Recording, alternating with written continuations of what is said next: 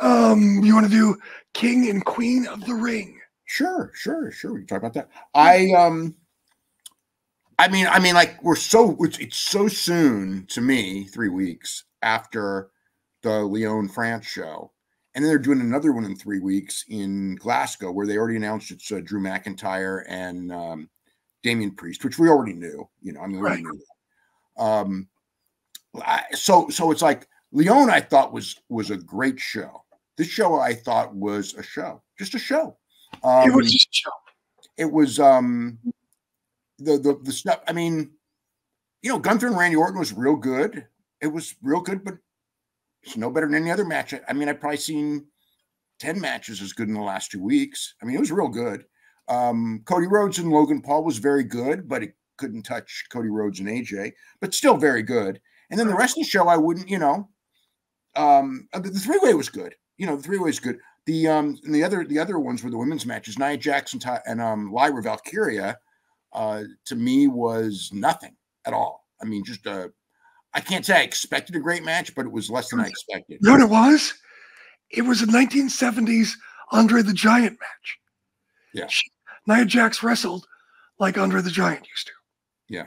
She's Andre the Giant. Yeah, and then the women's tag team title to me was below average. I mean, there was some stuff that wasn't quite there. And the other thing that threw me off, and I would say the same thing for the Becky Lynch and Liv Morgan match, where Liv won the championship due to interference from Dominic Mysterio, even though Dominic Mysterio was trying to screw Liv Morgan, it backfired.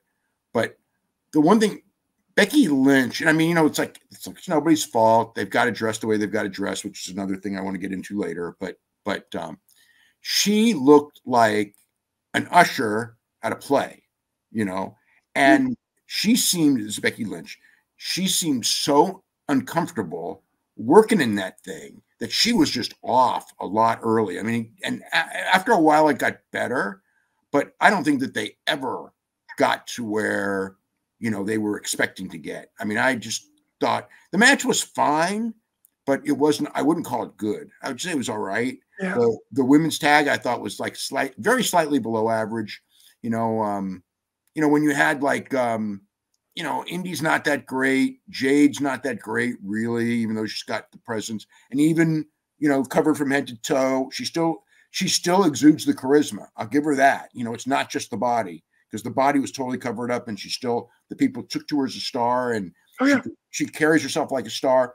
And, she's still limited in what she can do. I thought the match was, so-so. And, I mean, that's the whole show right there. So, I mean, it starts with the tag team title, women's tag team title. And, the one thing, it's like I haven't seen if there's criticism, but if this was AEW, people would just be saying Tony Khan was the worst booker in the world, because they literally just on Monday had a match where the winner was going to get the women's tag team title. And the people who won were Shayna Baszler and Zoe Stark. So now we're on the pay-per-view show, and it's Candice LeRae and Indy Hartwell, who haven't beaten anyone, who haven't done anything at all, getting a shot. And obviously they were there to lose, and they did. They were there just to put over Belair and Cargill, and they did a different finish than they've been doing. What was the deal? It was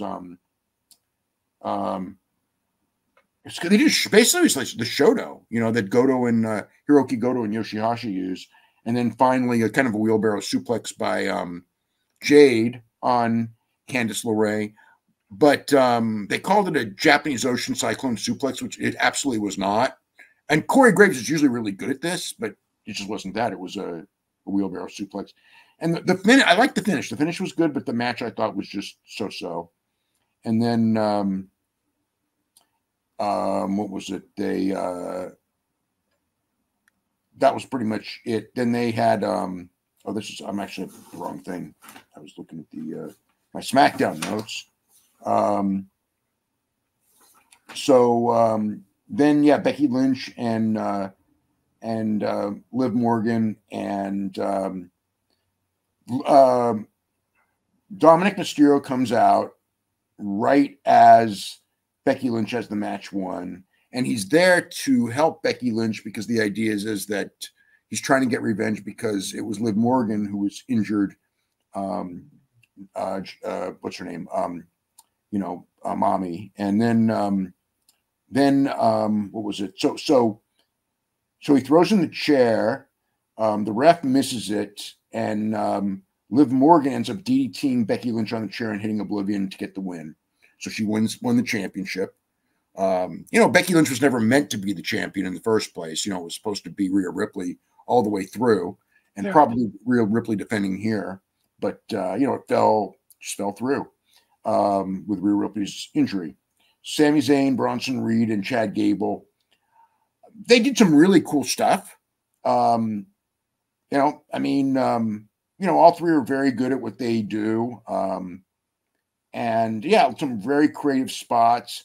I didn't really like the finish too much. It was very much, I understood where it was coming from. It was basically Otis was there, and it plays into the storyline they were doing. Otis was there, and Otis clotheslined Bronson Reed, and then he tells Otis to clothesline Sami Zayn, and he just won't do it. And he asks him again, he won't do it. And then Gable gets mad at him, starts slapping him, and asks him to do it again. He's holding Sami Zayn, and of course, he comes finally. He held up once when he does the clothesline. The next time he runs, and he's doing the clothesline. Sami Zayn drops. He nails Chad Gable. Chad Gable's out, and then Bronson Reed had been taken out earlier with what was the spot where they took him out? Otis, when Otis took him out with the clothesline. So then he ends up all groggy in the ring. Sami Zayn hits the haluva kick and pins Bronson Reed, and that's the match. So kind of like the whole finish was all based on Otis, but that was the TV storyline and everything. But yeah, this was a real good match. Nia Jackson, Lyra Valkyria, pretty much like Lyra got a brief bit of offense, but it was pretty much Nia Jax just killing her. The finish was nice looking because Lyra went for a power bomb, and Nia Jax just basically fell on her with the Annihilator and got the pin. But there wasn't a nice finish, but not much to the match at all. And then, of course, that means that Nia Jax will be wrestling Bayley for the championship at SummerSlam, which, by the way, SummerSlam's got 45,000 tickets out. So they're doing in like a little over a week, maybe a week. So that's going to be a big, it's already a huge success. And then what was it? Yeah, Paul Levesque came out, gave Nia Jax a crown. She kind of kneeled to him, and she vowed to be the next champion. So then we had Orton and Gunther, and the fans were singing Randy Orton's song. They played that song. It felt like, how long did that song go? It had to have gone like 7 minutes. I didn't time it, but it's like every time I'm sitting there going like, okay, it's the last bar. Then they played again, and then they played it again, and they played it again. And it was cool because the crowd would only sing the one verse, right? Like they'd be quiet. Some people would sing the whole song, and then it would be like, the big verse at the end. And I hear voices in my head, but that one, they're all singing it over and over and over again. It's actually a pretty cool atmosphere. I thought the Saudi crowd was obviously excited, but I thought at times they intentionally hijacked it. When you compare it to Paris, it felt like natural excitement. I actually didn't think Paris was natural excitement. I thought Paris was people just trying to have fun because there were a lot of matches in Paris where it was in Lyon. In Lyon, it wasn't Paris, but there were a lot of matches in Lyon where the crowd's going crazy, but not for the match. They're going crazy for their chants. I felt like Randy Orton selling all the injuries, right, with the different audience. That would have been a more dramatic sounding crowd. Agreed. Tons of cheers, and I thought that atmosphere hurt that match. And I thought that crowd, more often than not, hurt the various matches rather than help them. I did not see the crowd. The crowd was loud and everything, but I thought the crowd helped the Becky Lynch match. Yeah. I would say that because she was very, very over, and there was a lot of sloppiness to it that they just totally overlooked. She's a stoker. Yeah, but yeah, in this match, it did not create the full dramatic atmosphere that Randy Orton's performance was trying to create. I totally agree with you on that. I thought the match was really, really good, and Randy worked his ass off for Gunther. Yeah, he did. He sold his ass off. Yeah. The other thing that's it's like Randy Orton is so deceptively huge because actually Gunther looks small next to him. You know, yeah. I mean, it's like, I always think of Gunther as being 6'4" just because he looks big next to everyone else. But Randy's a real 6'4", and Gunther's really only 6'2".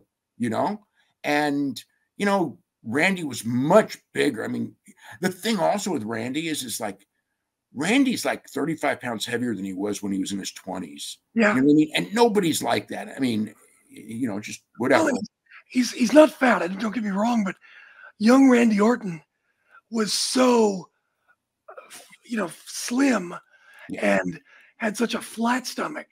And now it's not flat. He's not fat. He's in his 40s. I know what I'm saying. 40s. Because it's so different from his young frame, it's very noticeable. Agreed, though. Agreed. Yeah. I don't think the trunks are flattering on him at all for that very reason. But you know, again, he looks phenomenal. He's in his 40s, but I do think, even though I can't say his wrestling isn't as good, everyone's got their right weight. You know what I mean? I remember when I was in high school and we had this track coach, and you know, talking about people going up and down in weight for different sports like football or whatever. And he goes, the one thing is that everyone's got their right weight. And even if you go up a weight or two weights by lifting weights like crazy and eating like crazy, and you kind of get that big bloated look, it's, you know, and if you're a football lineman, that's maybe even be necessary. But for athleticism, you are sacrificing athleticism when you go up in weight past your normal weight. And I do think that, you know, there's no need for Randy Orton to be 270 pounds. He probably is. Like, they announced him at 275. And I could just say, like, Drew McIntyre, I know, hovers between 260 and 266. Okay, that's his usual weight. Randy's bigger than him. So Randy probably is 275. And Randy really, you know, 235, 240 is probably his best weight. But he doesn't need it. I don't know. He doesn't need it. He looks, but I mean, whatever, you know, it's like, I'm not criticizing his wrestling, and he still wrestles great because he's fundamentally a super wrestler. I mean, and he's always been. He's fundamentally a super wrestler. He's always had great instincts. Well, great. He doesn't waste any movement. Every movement means something. Every movement is done really slick. He doesn't take unnecessary risks, which sometimes, like, he doesn't necessarily, to me, I don't think that you ever have this Randy Orton match where, you know, like, you just go, oh my God, this match is incredible. But you always have you almost always have a good match. I mean, I'm sure there's been matches with some people that weren't as good as others, obviously. But, you know, Gunther, you know, hit him hard. He took the chops. He doesn't need to, and he did. And I thought they had a really good match. So the deal is the finish was Randy Orton, you know, and he's selling his was it mostly his ribs, right? Or was and his leg. I think his injured leg too. Okay, yeah, okay. Well, he was doing that, and Belair was doing that, and but anyway, so he's doing that, and then he hit an RKO, couldn't follow up on it the first time.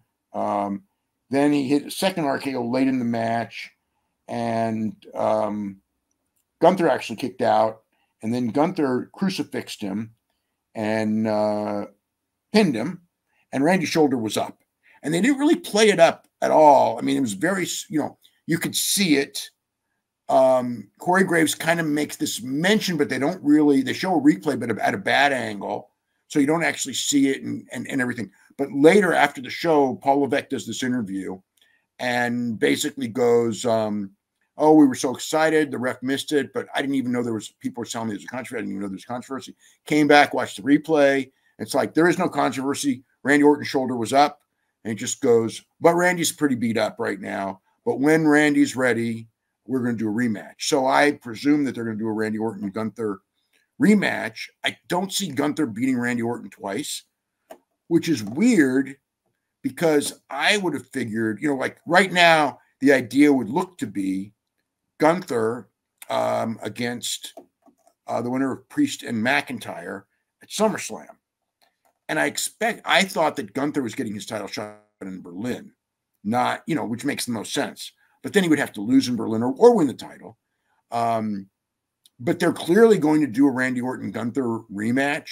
And I you know, so it feels like, you know, Gunther's match is going to be at SummerSlam, and that Randy Orton and Cody Rhodes will have a match, which I figured is going to be the main event at SummerSlam. That maybe Randy Orton gets for beating Gunther when they do the rematch. But whatever it is, they're definitely doing a Randy Orton Gunther rematch either at the next pay-per-view or Germany. So it's probably the next pay-per-view because I don't think that should be. It's too weird for Germany because then you're going to have that split crowd because the European crowd just love Randy Orton. And in Germany, they're going to love Gunther. So I think that's a bad place to put the match. Whereas in Glasgow, you know, Gunther can be the heel in that match. Thank you for watching. Make sure you subscribe to the channel and click that notify button, and you'll never miss a video again.